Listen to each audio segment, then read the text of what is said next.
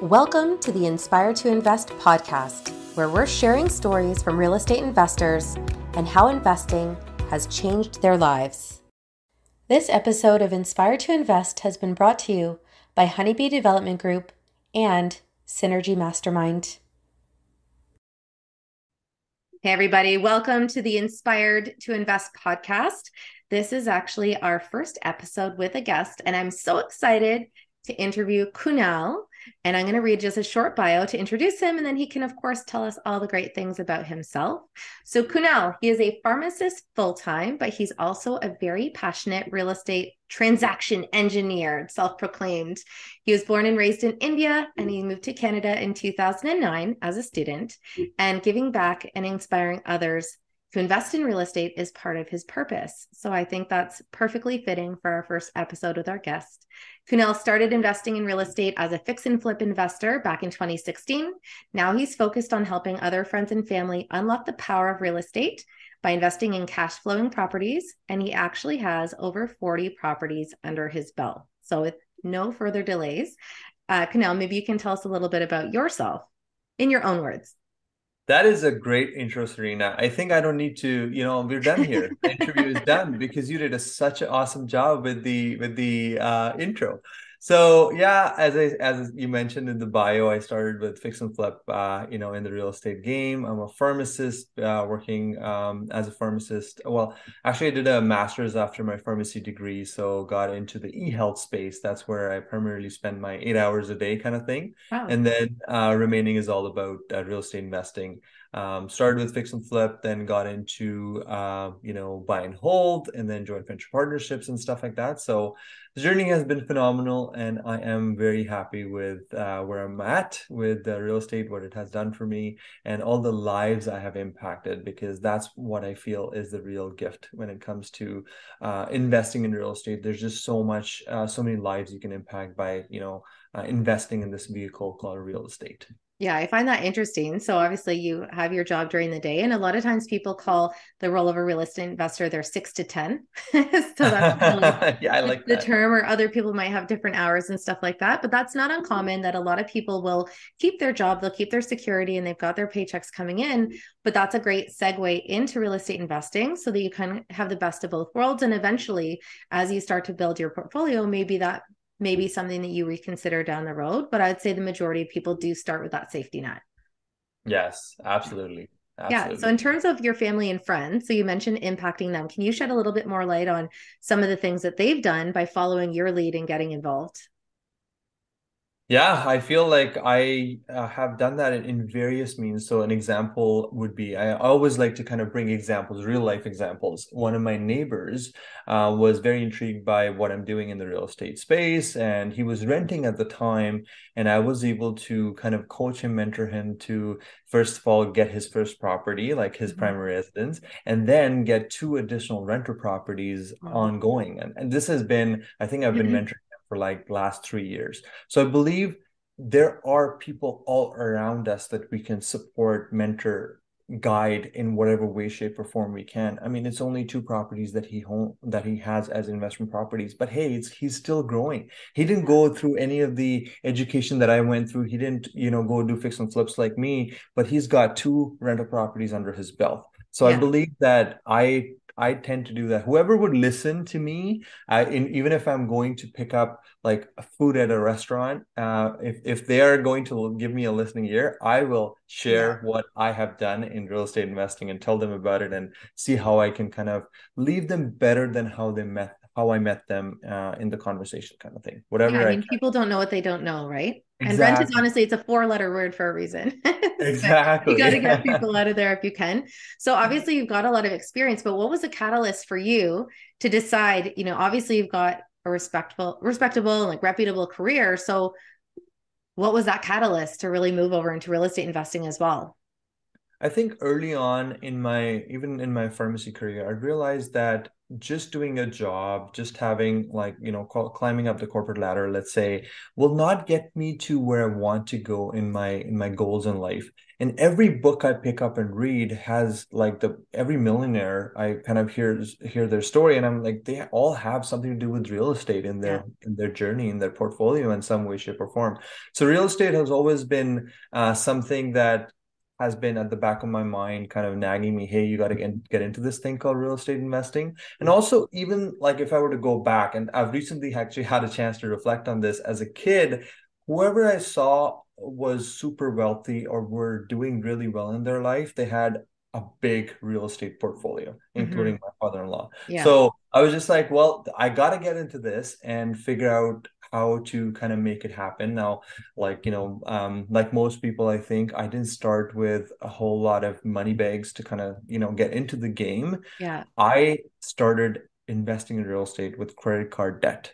Now, I know I'm sharing this with the open, wide public kind of thing, but I started with like lots of people ask me, how did you get started with investing in real estate when you didn't have a whole lot of savings? Well, I started with over $100,000 worth of credit card debt. Yeah. But that was invested in a flip, and I knew that I'm working with the right person. So I had Yeah. that sense of security because I was partnering with someone who had experience. Yeah. And because they had the experience, I felt okay with taking on that credit card debt to do this flip. We did the flip in about a couple of months. We basically sold the flip, made money, and I was able to pay off my credit card debt, and Yeah. everything was, onward and upward from there. Yeah. But it was a risk, and I just did what I had to do to get Yeah. started. Yeah. And I think that's the main thing is that you got started, right? So I think Right. so many people are just afraid to take that first step, but that's really like the entry point, right? So I think more people just need to jump in, and it doesn't mean you don't, you take calculated risks, right? So I think, anyone would look at those numbers and yes, you're paying that debt, but what's the reward on the other side if it goes well? And also play in like what's the worst thing that could happen, right? Because there's tangibility in real estate. Like maybe worst case you break even, right? So like you kind of want to run those numbers appropriately just to make sure that you are proceeding with caution, I guess you could say. Yes, absolutely. So obviously you have so much experience, really, really diverse. What would you say is your biggest success to date and what made that so successful for you?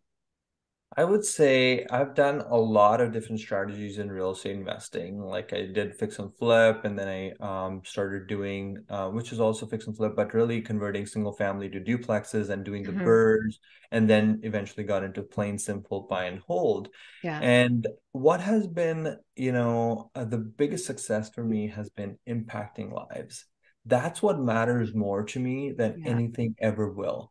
An example again would be a picture that I got from one of my joint venture partners of their daughter. I believe she's 8 now, Oh, holding a few pictures of properties we own together because I sent them some pictures of the properties we own together, yeah. and she's holding them, and her mom writes at the bottom, "This little kid is going to go to college because of you, Kunal."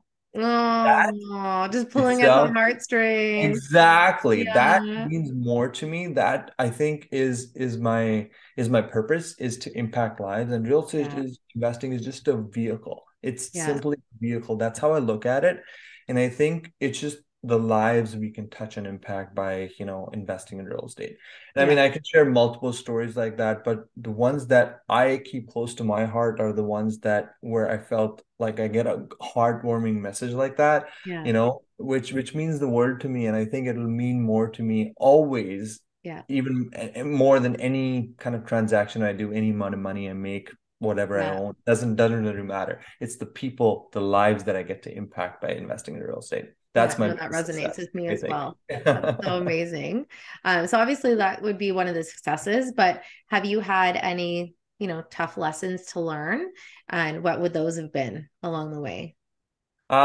Sometimes I think we all, as investors, as entrepreneurs, we just like to grow too big too soon as much as possible. We like the speed element. So Hmm. some of my tough lessons has been, there was a time in my life where I realized that, you know what, I have these properties that I've built up, and I have equity in all these properties. So I don't know why at the time, but it felt smart to go take on some second mortgages to grow my portfolio even further. I Yeah. went and used those second mortgages to kind of park some money in my account and go buy more property. Hmm.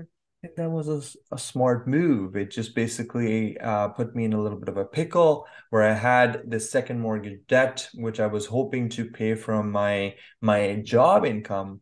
But we forget that, well, there's the household that I have to run as well. But in Yeah. general, what it is that investing like cash, real estate is a cash flow poor, equity rich business, right? Can So be, yeah, depending on where exactly. you are. Yeah. Exactly. So, the equity is there, but really I can't go spend that equity to pay off these second mortgages that Yeah. easily. So I was in a bit of a pickle, and I think I realized that, I tried different multiple ways. The only way to kind of get out of that and get back into that growth phase for myself was to kick a few properties out the door. So I sold three Yeah. properties, got out of that. And I think that was a big lesson for me is that it's a slow game and you just got to take it that way. You got to, Yeah. slowly acquire as many as you can with joint venture partners, I think is a great way to kind of grow. And that's where I really shifted. And I was like, well, I can't do all of this on my own. The second mortgage debt and using that debt to kind of, go buy more property isn't the right move. Yeah. So joint venture partnerships are a much better way to grow your portfolio Hmm. than doing it with the second mortgage debt. So that's been an obstacle, that's been a learning, and definitely came out looking much better than I was Yeah. by selling those three properties to get out of the pickle I was in. Yeah. No, that makes sense. Do you ever look back and you think there's something that you wish you would have done differently along the way? I would say that early on, even before I got into investing, I think I know this is going back much back further, but I always had the, mindset where I don't want to share my profits with anyone. I just want to keep it all. I just want Yeah. to keep it all. I call it the orange versus the watermelon kind of mindset, right? Like I want the Yeah. whole orange. I don't want to give it up. I just don't want to give it up. I just want to keep it all. And a lot of us struggle with that mindset. And if I were to go back to my former self, I would give them a lesson. It would be always try to find a way to get a slice of a watermelon than try to shoot for the orange because you're going to do so much better. The Yeah. interesting part is and what that is essentially in a short kind of in a word is partnerships. Yeah. They can actually help you advance in your journey so much Yeah. faster if you get Well, it's open like the quote, right? Like if you want to go fast, go alone. If you want to go far, go together. So I think it just exactly. depends. I can understand why, even for myself, having been in business with a partnership that ended in a way that I just didn't expect. My partner left 4 years in for personal reasons, but nobody goes into a partnership necessarily with the end in mind. So I think from a real estate perspective, if you are going to joint venture with someone, you just want to very clearly outline all those things in your joint venture agreement because you just never know the way that things will go, right? And I think being very clear about those responsibilities and the expectations, like someone's just the money partner, obviously they shouldn't be shouldering some of that work. And I have heard about that in some instances where people are like, well, I was supposed to be the money partner, but then all of a sudden I was doing this and I was doing that. And you just want to make sure those responsibilities don't get blurred. But I think if you can be strategic and grow the right way, then obviously you can have, not to say infinite, but you can really, really expand probably beyond anything that you can do completely by yourself. Oh, absolutely. I feel like you can really expand. It's like I call it like putting a puzzle together. You have some pieces of the puzzle, someone else has some other pieces Yeah. of the puzzle, and you can just complete more puzzles if you choose to work with other people, Yeah. essentially, and Yeah. advance in your journey because everybody gets to kind of like both parties, multiple parties, whoever's kind of getting involved, they all Yeah. get to go faster. So I'm a big believer, big proponent for partnerships, and I wasn't when I was starting. And I feel like it took me it was a slower start because I just wasn't open to partnerships. Yeah. No, that's great. And on that note, we're just going to take a very brief pause just for a word from our sponsors. Hi everyone, my name is Alejandra. And I'm Mimi, and together Alejandra and I lead Honeybee Development Group, where we deliver exceptional results for properties and projects in the development sector. So as co-owner of Honeybee Development Group, I'm here to inspire you. I'm here to give you all the words of encouragement to say, yes, you can do it and start today. Don't wait until tomorrow. Build a strong support system and a network around you. Real estate is not a one-person game. It takes a lot of minds to collaborate. So have the right accountants, lawyers, the network of support that can help you and answer your questions so you don't make some very expensive mistakes. Every real estate investor started somewhere. So please visit our website, honeybeedevelopment.com, and then let's see where the universe is going to take you. Just get that first step. Thanks again for following along with this episode of Inspired to Invest. In addition to real estate, investing, and running my own brand experience agency for 18 years, I also published a book called The Accidental Entrepreneur in October of 2021. This is my story, and it chronicles how I turned tragedy into triumph to embrace my destiny in entrepreneurship. If you're interested in picking up a copy, you can find the link at serenahomesrealtor.com, and you can also find my link tree with all of the retailers in the details below. Thanks again for your support. Are you interested in taking your real estate investing business to new levels? Do you want to be a part of an elite group of real estate investors from across the country? Would you benefit from a network of highly motivated individuals to help you with the resources and accountability you need? Enrollment is now open for Canada's #1 real estate investing mastermind, Synergy Mastermind. For more information and to secure one of our remaining spots for Synergy Mastermind, apply now at synergymastermind.ca.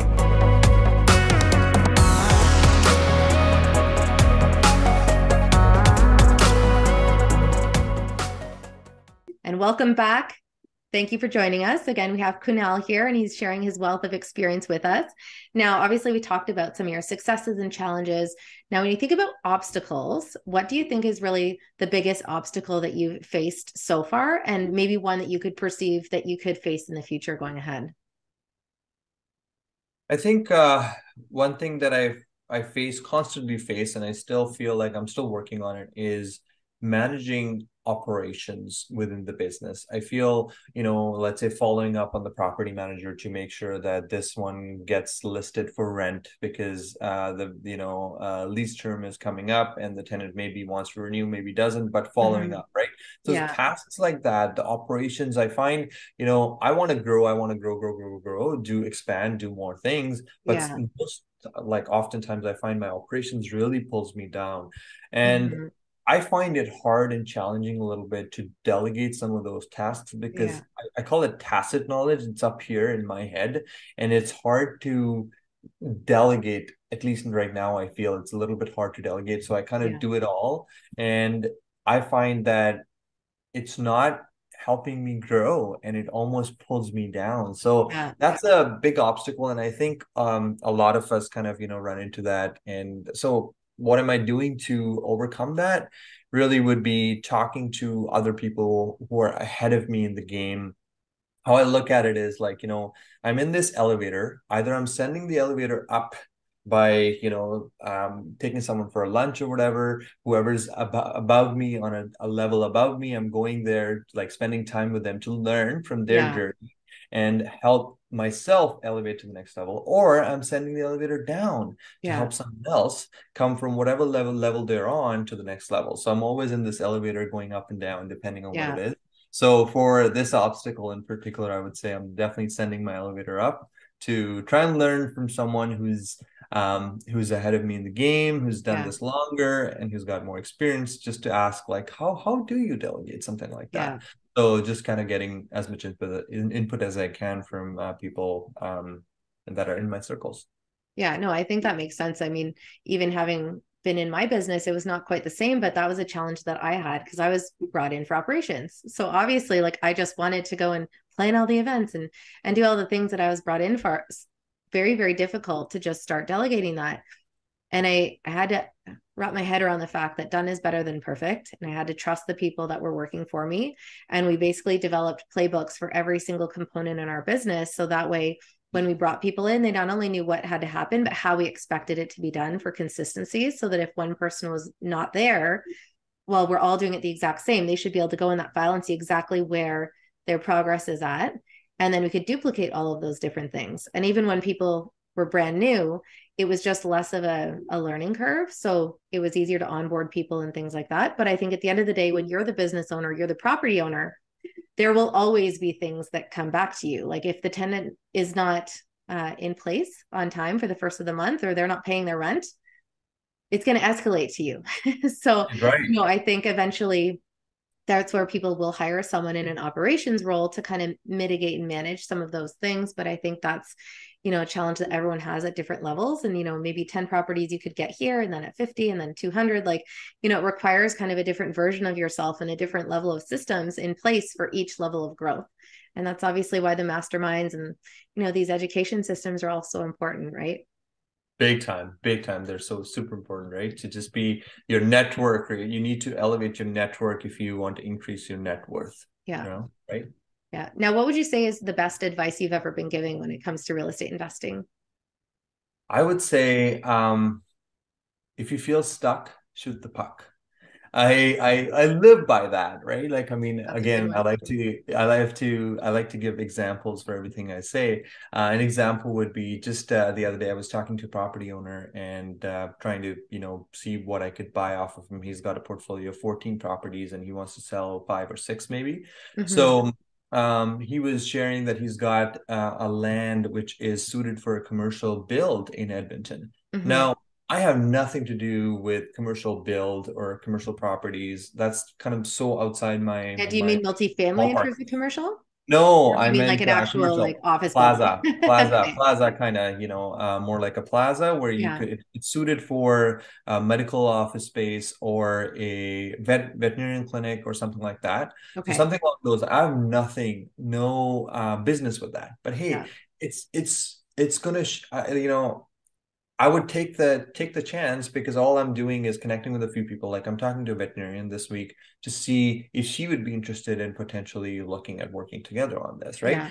Because you never know where it could go. Yeah. But I think it's a fine line though. Like I'm constantly evaluating to make sure that I'm not looking at it as a shiny ball. Because if I do that, then I'm not gonna progress in what I know best, Yeah. which is residential real estate Yeah. per se.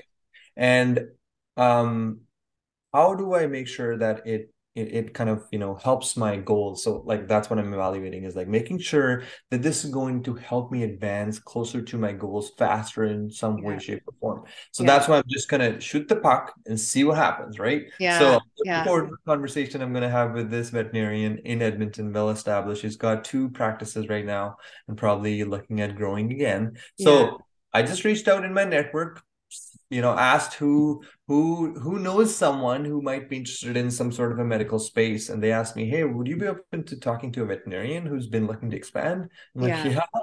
So let's see. So it just Yeah. you just never know where a conversation could take you, so always be open to things like that, but be mindful that we have to always be in alignment with our goals and make sure that doing this or making this a success is going to help us Yeah. advance closer to our goals, kind of thing. Yeah. Yeah. And you don't want it just to be a distraction that you're stumbling through. Right.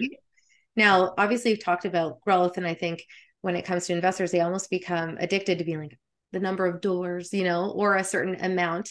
But I heard a question recently that I found really interesting. It was, what's your freedom number? At what point and what value of your portfolio do you think would identify that for you? Meaning, like, maybe that's when you would lose your career as a pharmacist and just focus on this, or you could start dialing back and just, traveling the world and living life or whatever it may be. But what would that freedom number be for you? That's an interesting question, and you're right. I am big time addicted to that growth element, and I feel like that number will always be growing. Right now, it's a $50 million portfolio, but I know by the time I get to the 50 or closer, I just need bigger goals and, to really daunt me and get me up from bed in the morning kind of thing, Yeah. get me Yeah. excited. And I think that number is always going to be growing because Yeah. I think there's a lot of people, a lot of lives we can impact. Of course, we start with our own immediate family first, right? Like taking care of them, like meaning your retirement, your kids' education, your immediate support for your kid, whatever it is that you want to do for your kid, for example. Yeah. We take care of that, and then we start kind of expanding outwards, like who else can we impact? And that's what kind of drives us. And I feel that number for me is going to be always growing. Yeah. And getting out of my career, let's just say it's coming soon, right? It's not a firm timeline I've set on that, but I feel like I have to we all only have so much time in a day. So I Yeah. feel like I want to get to real estate investing full time, Yeah. relatively soon kind of thing. So it's definitely coming. Yeah. But that number is always going to be growing. Right I now, can it's understand sitting, that because I feel like you yes. have those immediate needs where you're taking care of your family, your extended family, maybe friends and things like that. But then as things grow, you start thinking about your legacy and your generational wealth and, the things that you're doing now that could literally support your grandkids and your grandkids and people down the line and stuff like that. And that kind of an impact that you can have not only maybe within your family, but beyond that. So I think for entrepreneurs, it's, everyone has that sense of purpose and fulfillment. And that again is what drives us every single day, right? Now, I Yeah. guess when you think back to before you got started on this journey, is there anything that you would have told your former self now knowing what you know? That's an interesting question. And I think that it would be take more chances and not really overanalyze. I think I was stuck in analysis paralysis a Yeah. lot. And I think you just can't know it all. You cannot know it all. Like when I go buy a property and, this is what I'm speculating, the rent would be, this is what I'm speculating, the returns would be, all that stuff. That's all a Yeah. speculation. There's no way to nail that down and say this is what it will exactly be. Yeah. So that's, one thing I feel like, I sometimes have been stuck in my journey in a little bit of analysis paralysis. Yeah. And that feeling where, you feel like your car's stuck, your wheels are spinning, you're not really moving forward. Yeah. And I think we all need to just, be open to taking more chances. Yes, there are opportunities where you just, you will fall on your face. And I have fallen on my face multiple times. We all have. Yeah. And it's okay because Yeah. you will either win or you will learn. Yeah. And that learning is worth something too. Yeah. And that's kind of the perfect segue to my next question. So, do you Uh-huh. have a favorite quote that you'd like to share that could motivate some of our audience? Big time. I have this favorite one that I actually have posted on my wall too. I'll just read it. So I say exactly. If someone says you can't do it twice and take pictures. That's Yeah, my I love that favorite one. quote of all times. And it's got a like I'll share a picture with you. It's a gorilla with like a crown and like a big gold chains in his neck kind of thing. It's pretty Yeah. cool. That's awesome. Yeah, I know. He I love stays quotes because they always resonate so strongly, right? And depending on where yes, you're at in your life, there's certain things that you're like, just gives you a sense of perspective in different ways, right? So big thanks time. for sharing all of your learnings. Is there anything else that you wanted to leave with anyone who's watching right now?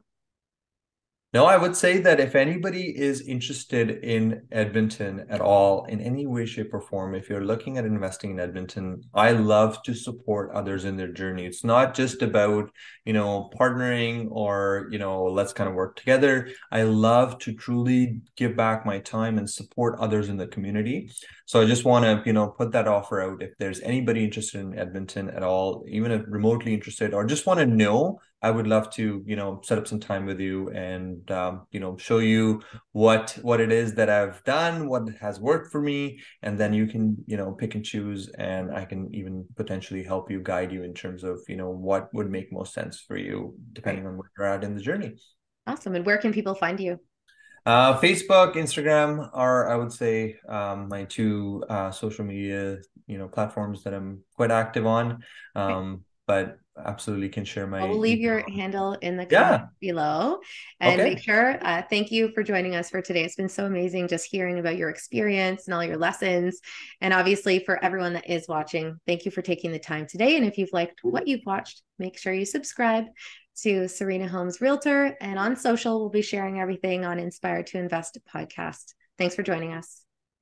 Thank you again to our sponsors, Honeybee Development Group and Synergy Mastermind, for bringing you this episode of the Inspired to Invest podcast. The views represented on this podcast are for general information only and does not constitute investment or other professional advice or an offering of securities. The host and guests featured on Inspired to Invest make no representations as to the performance of any particular investment. Should you decide to make an investment, you are responsible for conducting your own review and analysis. It is recommended that you obtain independent legal, accounting, and tax advice from licensed professionals.